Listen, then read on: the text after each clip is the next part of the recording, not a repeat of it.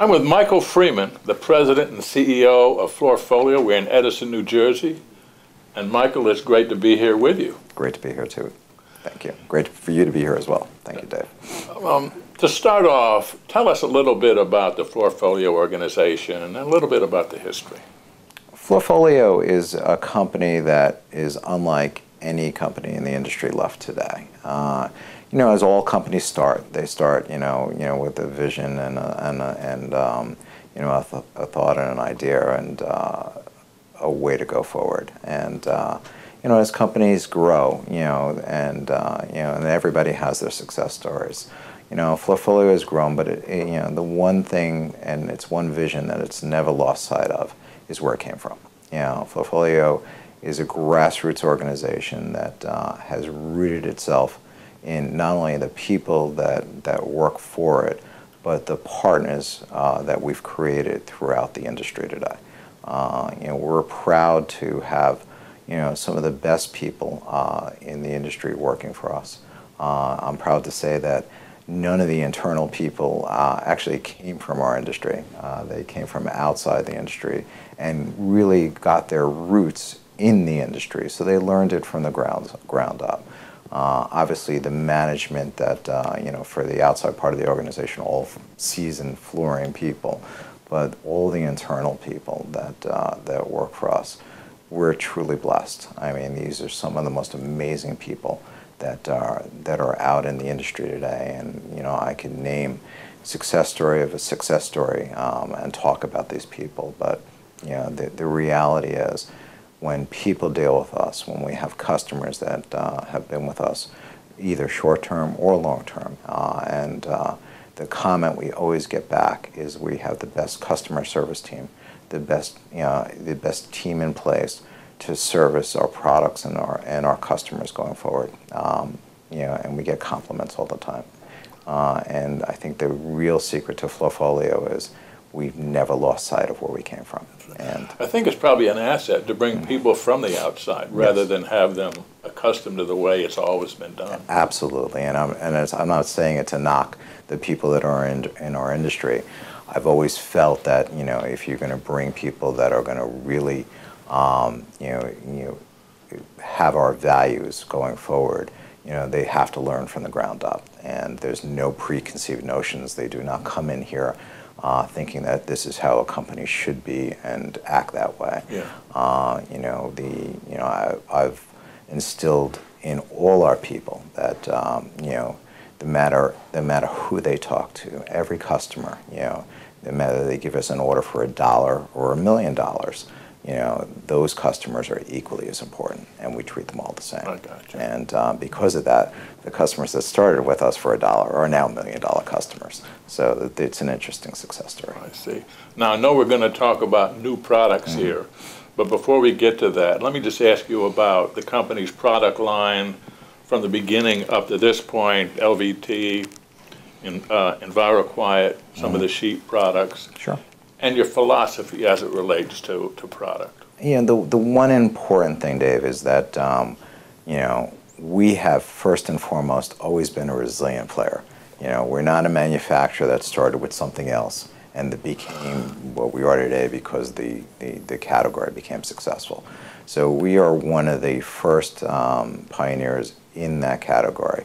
There was really only a handful of us, really in the industry when it started, and it's not that old of an industry or a segment part, so to speak. So we started with LVT. That's how we started, sheet goods and LVT.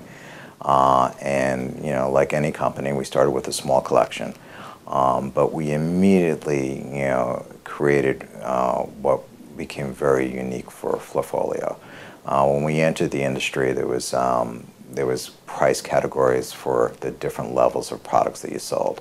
So you have price lists out there, and I'm dating myself, but about 10 years ago, people would sell LVT in different categories, and there was wood and there was stone, and those would be sold at different price points, and you would have to pay more for the bells and whistles on the product, maybe a texture or urethane or whatever else you wanted to put on the product.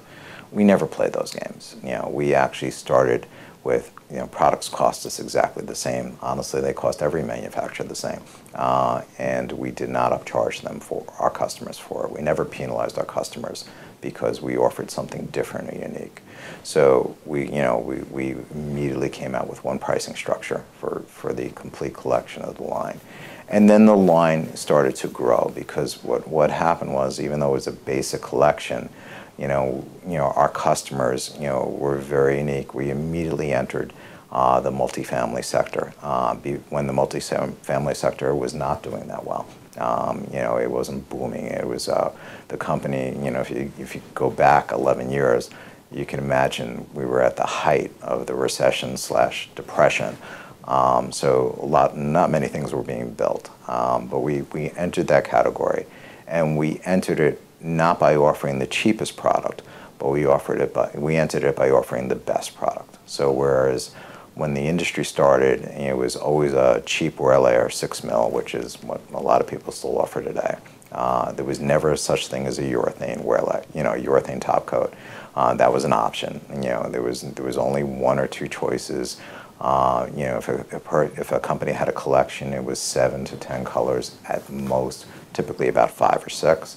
And we immediately launched our product line. At that time, it was about 50 SKUs, if I had to guess.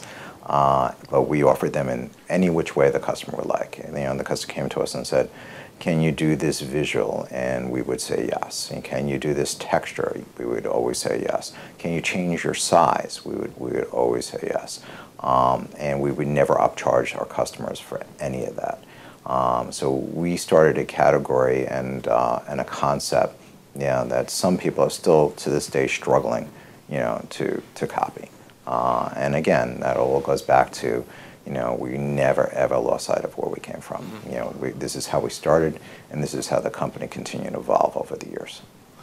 Now the LVT marketplace, seems like everybody and their brother is in LVT. Yes. And there's from soup to nuts. Talk about operating in that environment.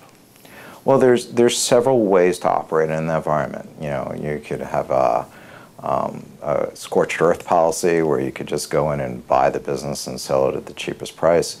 Not a big fan of that. Not a big believer in it. It ends up destroying the category, for everyone. Then there's the thought process of you create a brand. You create specifications. You create unique design visuals. You create a service team to service that, second to none. And you give them the options that are typically not offered when you drive it down to the lowest common denominator. So we're on the second approach.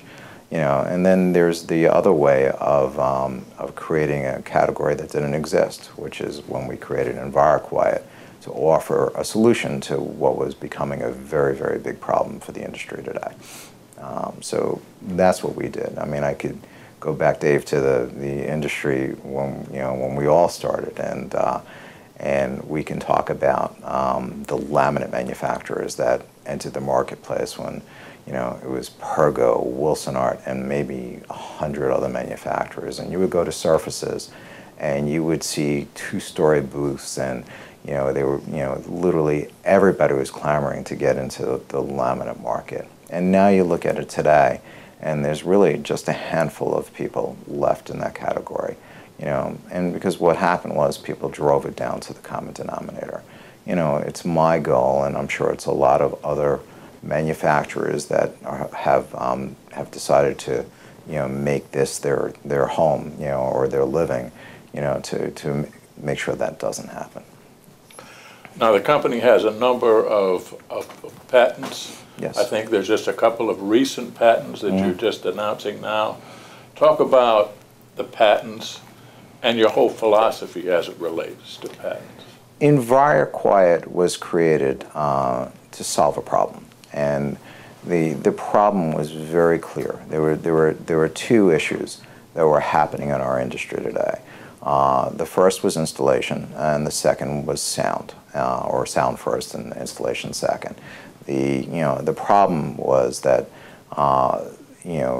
there was a code or called IIC, which was a sound code that was required to meet the sound levels in buildings today. And if you just installed regular LVT, in an apartment building, it wouldn't meet that code. So there was a lot of lack of knowledge, so to speak, in the industry, where people weren't quite sure, what products to use and how to use them. And there really became a cottage industry of sound underlayments that were created, to help reduce the sound in the building.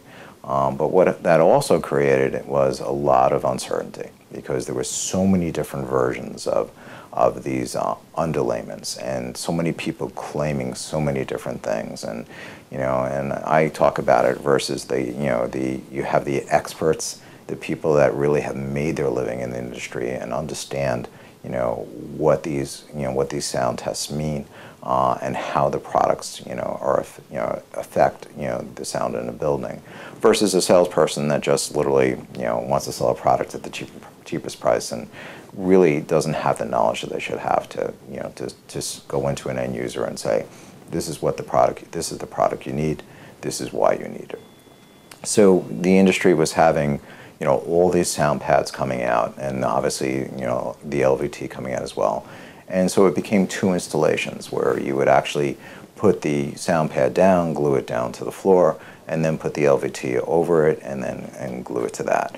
And because of it being a relatively fresh sector, all kinds of problems ensued. Because as things get bid, it goes to the lowest bidders, and some of these the installers that didn't know what they were doing, or the manufacturers that were selling underlayment that really weren't really up to the standard for these buildings, were causing some failures. And the first was really installation failures, and the second, which is now the biggest, is sound failures, where they claim one thing, and then when the structure was built and tested, it didn't meet the codes that they needed to meet. And that's created an opening, and our product was created called EnviroQuiet. And EnviroQuiet really is the first product that actually enables you to do just one installation versus two. You literally go in, the product has a permanently attached sound pad to the LVT, and you just glue it right to the floor versus you gluing an underlayment, then you're gluing the LVT to the top of it. So we went in and provided a solution, for the end user and the installer, and the finger pointing that ensues, when the product fails, because who do you blame? The underlayment manufacturer, or the LVT manufacturer, the installer, or both? And the end user, unfortunately, got stuck in the middle of that. So we solved that problem by introducing EnviroQuiet, and we were blessed to be awarded 2 patents for it currently, which were awarded about a year or so ago. And we now have 3 patents pending. Plus, we were just recently awarded a Canadian patent for EnviroQuiet as well. We also have a patent pending for the European Union, and we continue to file new patents for the uniqueness of EnviroQuiet as we continue to change the product to meet the